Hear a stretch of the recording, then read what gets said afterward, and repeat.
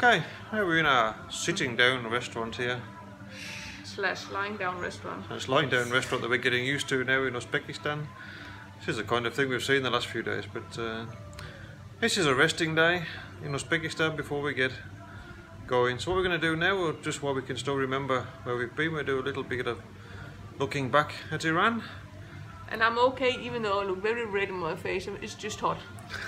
We've got the fan behind us, you can see, cooling us down.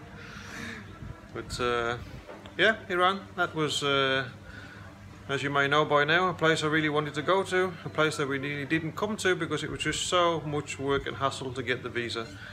We nearly gave up, I don't know how many times, but in the end we carried on, and in the end it succeeded. We've just been to probably, well, I would say most definitely the most fascinating and interesting country we've been to so far. So it hasn't disappointed us at all. So we can only tell about Iran from a tourist point of view and not from a biking tourist point of view, because we had to have a guide and be driven around because Andrew is a British citizen. So we were driven around all of Iran with our bicycles and with the guide with us for 2 weeks. So the very best thing about Iran was definitely the people. Nearly all the people met extremely polite, extremely friendly, warm faces, smiling faces, kind people. That's all we can say. Iranian people were extremely friendly towards us. Also extremely interested to meet us and speak to us and especially take photos. And Meda is now the selfie queen of Iran, I think. It's they love having photos taken with Europeans to show their friends that they have been photographed with a European person. Yeah. And can I just add one thing? Yeah. They're very beautiful people, I must say. That's true. The most beautiful people I've ever seen, I think. Yeah, the Aryan race. Very good looking people. Very smart, very nice clothes. All the men in the hotels, extremely smart suits, and the women's dresses and headscarves, extremely neat and tidy. Okay, now I want to tell about the nature. Okay, the first bit of Iran was big mountains and desert, and not so many green trees, or not, only with the river in the start.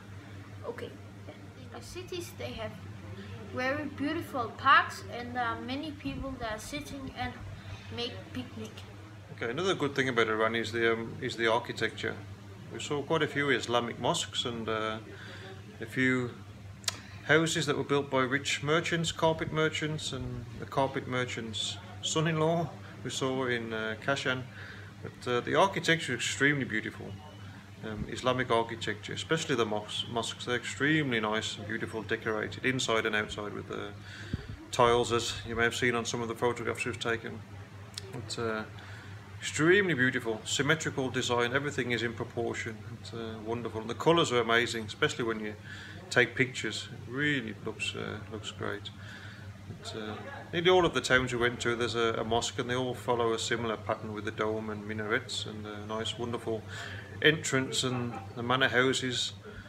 Some of them were actually influenced by the king who actually went to Europe, so there's some European elements as well. So if you like architecture, then Iran doesn't disappoint. Extremely beautiful place for architecture. And the towns in Iran are most clean in the center, and there was not so much rubbish. We feel very safe everywhere in Iran, also walking around the cities.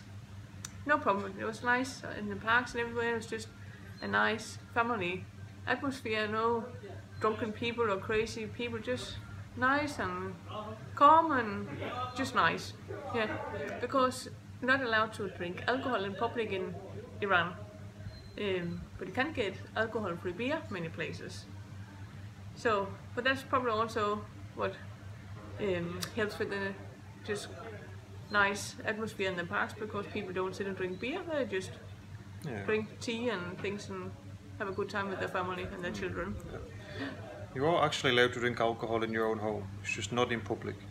There's a big difference in Iran what you can do in the public and what you can do in the privacy of your own home. Okay, then there's Iranian currency, or their money. As you saw, €1 note, you end up with a massive wad of Iranian rials. Enormous wad of money. That's because they're their currency is devalued a lot. They're in a bit of a currency crisis.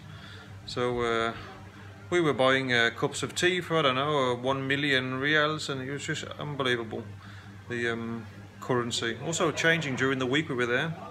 It actually went down just between start of the week and the end of the week. The exchange rate got better for us because the Iranian currency was devalued, but the currency is completely out of control. Just I don't know how many millions. You spend 2.5 million reals just to buy a lunch. So, but yeah. No cash points, and you can't get money out from the bank.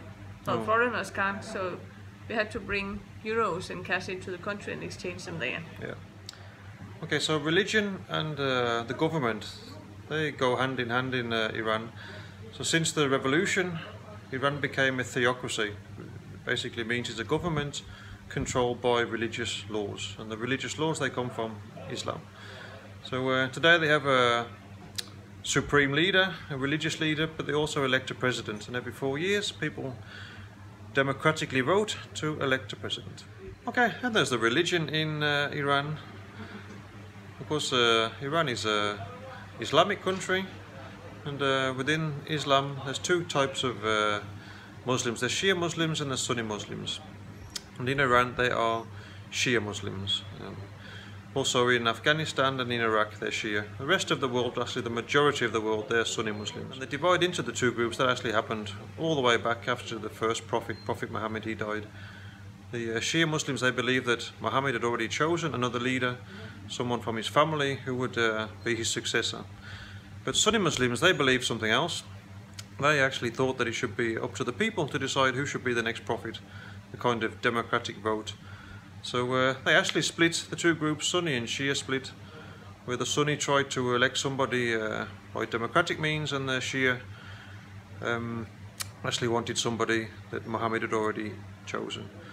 But in the end, they actually chose the same person by two different ways. But that's the main reason for the difference between Sunni and Shia, even though now, of course, 100 years later, there's different divisions.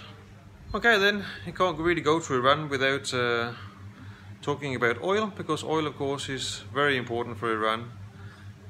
But the people that we spoke to, they actually said that oil wasn't really good for Iran, because it means that the government, they don't focus on things like tourism and industry, and they just basically rely on the oil for their income, which means that a lot of other things in Iran, they don't have a high priority. It's a little bit of a shame, and you could see it's causing a bit of frustration with the people in Iran. But oil, of course, is important, and always a topic of debate in Iran at the moment. But, oil was actually found by the British, 100 years ago in Iran, and then Iran had a very good relationship with the West during that time. When at that time there was a king that was in power in Iran. He had good relations with the US and with England, and cheap oil was flowing at that time to England and America. And then about 50 years ago, people start getting a little bit annoyed. They hear of corruption between the king, and that a lot of the money is not actually going to the people in Iran. So there was then a revolution in Iran, and the king, he was expelled from the country. And that's when Iran became a theocracy, a religiously based country.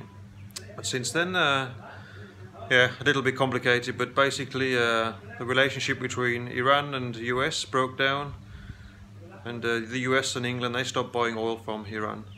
But, not because they wasn't allowed to, but just because they had to pay the real market price. But, and they wasn't allowed to buy it at cheap rates as they was before with the king. But, it's a complicated story, but that's basically what we've been told once we've been here. So, but oil, as we've been told, it's responsible for nearly all of the wars and problems and conflicts in this area here. A little bit of a shame, really. But yeah, that's the way it is, unfortunately. Okay, the warmest place was Yezd. Yezd was in after Tehran, and yeah, and actually it can snow there, but only in the wintertime or raining. In the summertime it can be to 43 degrees in the desert, so that is very hot. Before the revolution, we was told that the women was covering themselves a lot, not because they had to, but because that was their religion and their tradition. And then after the revolution, then it became the law that women had to wear a headscarf. Now they have to wear a scarf. But people are starting to protest about that, and slowly then I think the scarf is moving further and further back and sitting more and more loose around the neck and everything, and they're not very strict. And I was told, especially towards tourists, they expect people to wear a scarf, but they're not very strict about it at all. If it falls down, then you just put it up again and just take it relaxed, really. The normal in Iran is arranged marriages, but that is also starting to change slowly, and it's becoming more modern and Western, where some people want to choose their own husband and wife. And you can also get a divorce, so that's also like in Europe. And you are allowed to have more than one wife, but it's not common at all. And if you have more than one wife, then you have to treat them exactly the same. So they have to have just as good houses, and you have to share your time between them, and everything has to be equal. Yep. You can also have a temporary marriage, is that right? So if maybe a soldier is sent to war and at the front line, and maybe there's a widow living there, they can actually get married like temporarily, something like that, maybe for 2 months or so, and then they can split up again. They have to pay for their house and all their costs by the time that they're in this relationship with them. They have to cover all the costs, and as good as they do with any other wife. Everything has to be equal. You can't have one wife living in luxury and the other one is just living in squalor. It has to be equal between all your wives. So it's actually frowned upon to have these temporary wives, really. But it is allowed, according to the law. The Islamic law allows this. We suppose it's just not to have an affair, or boyfriend or girlfriend has to be legalized. Also to stop prostitution, the guy told us. Oh yeah. In public, you're not allowed to hold hands with people that you're not married to or related to. And a man and a woman that are not related shouldn't shake hands in public. But also our guide said, well, there were some of the drivers that shook hands with me, and they said people are doing it, it's like up to the individual. They're taking it more and more relaxed, and that it's not so strict, but maybe you just don't do it in front of the police officer. But Iran is nowhere as strict as we thought it would be. They're much more relaxed than we imagined. Yeah. Not as Islamic as we thought it would be. Actually, we noticed more Islam in Turkey than we did in Iran, and also the call to prayer. Hardly heard it in Iran, because the hotels we were staying in were extremely good, insulated, but we really didn't hear it at all. In Turkey we heard it all the time, no matter where we were, even on our bikes, even on top of a mountain, camping in the wilderness, you could hear evening call to prayer, but not in Iran. Okay, thank you, Iran, for a good holiday and experience, so thank you. And thank you to our guide Said, who was very good and gave us a lot of information, very professional and very informative. So thank you very much, Said, and the drivers. Extremely good. I can't complain about anything. It all went perfectly well and we had a great time. So thanks, Iran. Super Thank you, place. Iran. Maybe one day we'll go back. We're missing Shiraz. We didn't go to Shiraz. That's probably supposed to be one of the best places to go. But maybe in the future, if I get a Danish passport, I'll go back on my bike. We'll see. Who knows? So that was Iran. Well, we still can remember Iran. So that was a bit of a summary of what we experienced and learned in Iran. Okay, bye-bye.